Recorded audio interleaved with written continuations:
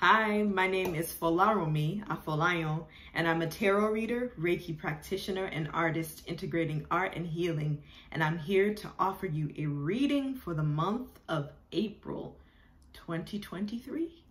So we are going to get started with the tarot and then transition to the oracle portion of the reading. If you're new here, welcome to the channel. If you're returning, welcome back. Thank you so much for coming on back.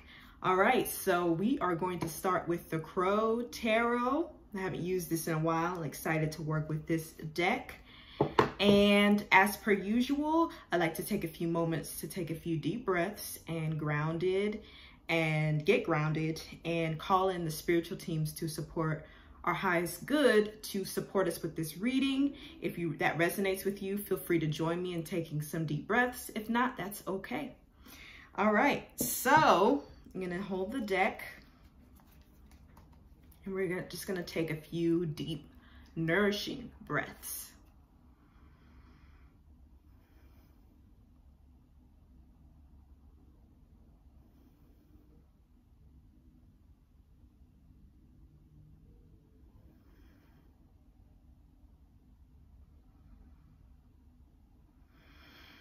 Okay.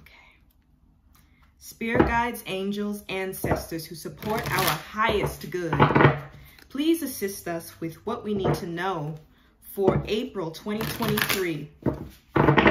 Thank you for your love, truth, and understanding. May we please have clarity and protection during this reading. Ashe. What do we need to know for the month of April? Sorry if this is shaking. My stand's a little...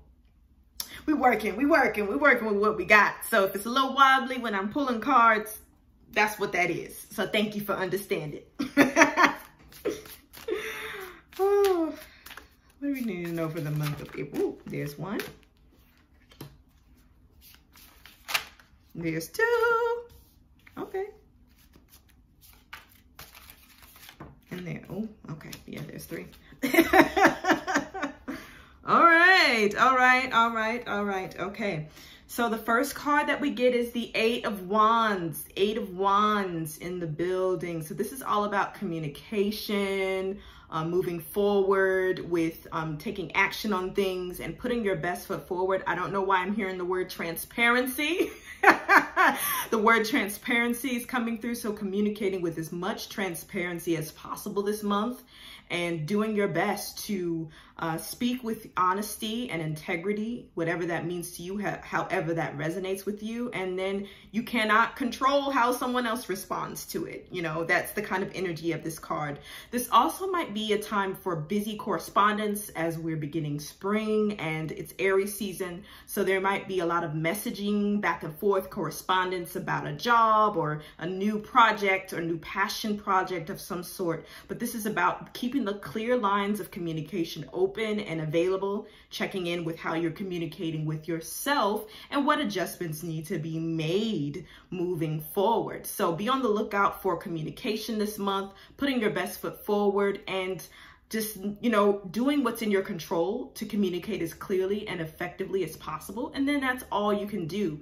You see in this image how the wands are moving. It's as if someone is throwing these wands or this communication is being put out. You're taking that action. And then once you throw it, you know, you do your best, you have your intentions, but then that's it, you know, and as long as you're working with integrity, communicating with integrity and not the intention to harm someone or to make them feel bad, then you're doing the best that you can, you know, and then you just move forward. But be on the lookout for some sort of communication, some sort of decision that needs to be made that's going to involve communication and taking time not to rush with those texts, those emails, those letters. Are we still doing letters? I like letters. I think we should get back to letters and postcards. I think people still do that. Anyway, coming back to this, you know, just with this Aries energy and this fire, it's like collectively with all this stuff going on, it's like this rushed kind of energy. So just being mindful about how you're communicating and taking time to look over your texts or look over your messages or breathing in between sentences like I need to do right now. And yeah, just being clear, but putting your best foot forward. If this is 8 is also the number of business. So if you're dealing with any business ventures at this time, there could be some communication along the lines of that, because that continuum, the number of 8 is there too, which is the number of business and enterprise. So be on the lookout about that. But this transparency is really big, communicating with transparency, putting your best foot forward and knowing that you've done all you can. And then you release attachment to the outcome is the energy beginning this month. And then we got another wand in the building. So there's lots of action going on, lots of, going forth with things. But the big thing is not to rush, and don't feel like, even though there's a lot of like outwardly like, oh, tension, just taking your time, doing your grounding exercises, whatever those may be. If it's grounding outside, meditation, whatever it is that makes you feel grounded and back in your body and really within your breath, and just really taking your time. Do what's best for you. You know you better than anybody else. So do what is best for you when it comes to getting yourself together, honey. Okay, the next card is the 6 of Wands. We have the 6 of Wands. So this is like, what are you moving towards this month? What's the best possible outcome for you when thinking about this month? And what do you want to move towards? What are the action steps that you're going to take this month to move towards the best possible outcome for you as you're communicating with that 8 of Wands, right? Doing what's in your control. How is that possible for you this month? How are you going to move forward with that, with your values, and taking those action steps that are really intentional? And also 6 being the number of nurturing. How are you going to nurture yourself as you're moving towards your goals this month? Practicing that self-compassion, caring for yourself, caring for those around you, your community.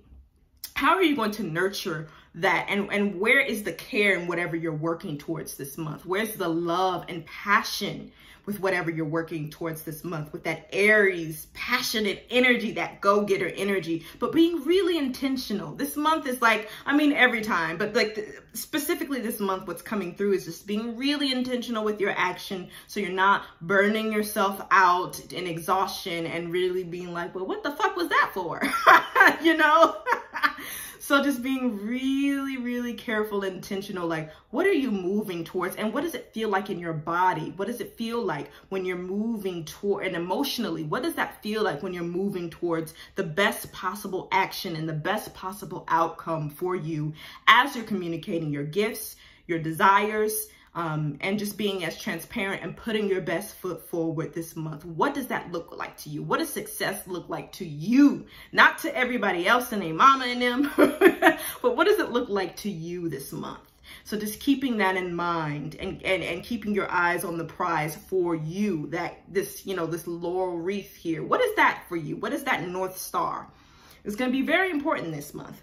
And then lastly, I think this kind of helps to kind of, bring a sense of duality here. We've got the 2 of Swords. The 2 of Swords, it's like do not rush kind of energy. So there might be a decision that you have to make in regards to work or a passion project moving forward. And this is really inviting you to take time to get really clear about what you want. Get really clear about that in your mind. And this is a great meditation card. This is the Moon and Libra card. So finding a sense of emotional balance as much as you can with whatever's in your capacity this month, receiving that support and care that you need as well, if that's what you need, whether it's talking to a therapist of some sort or reaching out to someone to find some sense of balance as much as you can. Not perfection, but balance within you as you make this decision. So it's like, before you make a decision, take a breath. Take a breath. It's, it's getting warmer outside, but take a breath and ground. Does this feel right now? Does this feel in alignment with the best possible outcome with this 6 of Wands energy that's here, right? Does it feel like something that is in alignment with my values? And really taking your time to not rush, knowing that a decision has to be made, because this card also says, like, don't sit in it too long now. Don't be inactive for too long. but acting with intention, acting with grounding first, and being mindful of your thoughts as you're moving towards those goals, as you're communicating. Just being mindful of those thoughts and how you're communicating with yourself will be really helpful. But yeah, finding that sense of peace and stillness before taking action, if that's available to you right now, will be really helpful. So you're moving with that intention and really taking your time and not letting anybody like rush you towards something. Okay. Yeah. So that's the energy in the tarot land. So we're going to move to the Oracle, doing the Wisdom of the Oracle by Colette Baron-Reid. So we're going to see what's going on in Oracle land and the things I say, I tell you. And as we did with the tarot deck, we're going to take some moments to get grounded, take some breaths, and see what's coming up for us with the Oracle cards this month.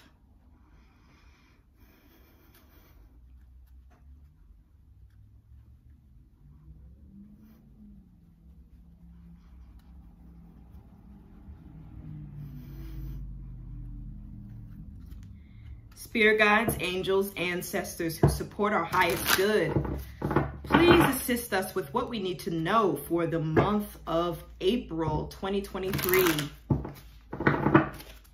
Thank you for your love, truth, and understanding. May we please have clarity and protection during this reading. Ashe. What do we need to know?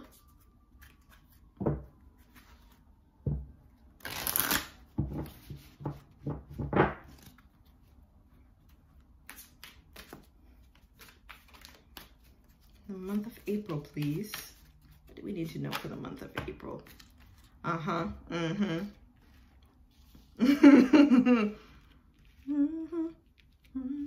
Okay.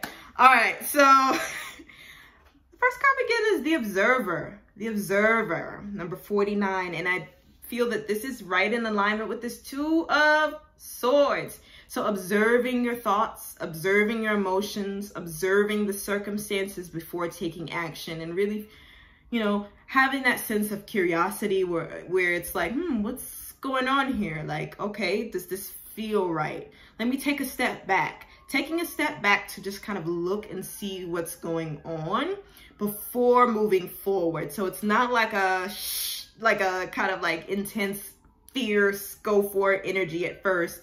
You want to take time to really just be observant of your surroundings, of your inner and outer world, and take action accordingly. So just taking time to really just observe, step back when need, take breaks when needed.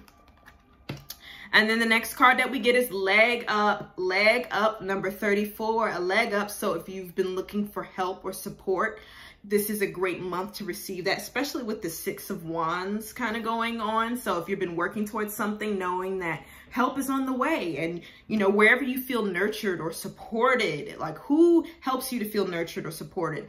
How do you help nurture or support others? And how can you do that this month?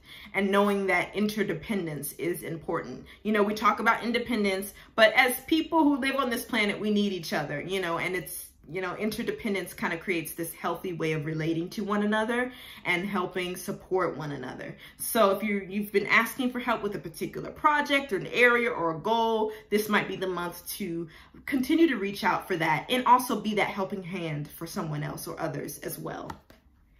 And then the next card we get, the last oracle card we get, is number 15, message in a bottle. So this is basically about receiving messages from spirit or source or whatever you want to call it, whatever resonates with you. If you've been looking for signs, this is definitely a confirmation of looking out for those signs and asking specifically for what you need and looking out for those signs of confirmation, knowing that your messages will be heard and received. It may not look how you think it's gonna look or how you like want it to look in your mind, but just being observant with that observer card and aware of the messages that are coming through and making those requests known about what you need at this time for the month of April.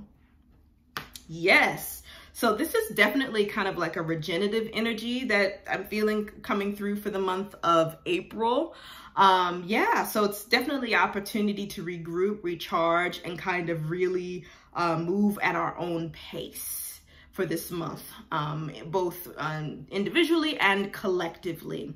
Yes, so this is going to wrap up the reading for the month of April. If this resonated with you, feel free to give it a thumbs up, like, comment, share, and subscribe. If you know anyone who this reading might support, feel free to share it. Thank you so much for your support.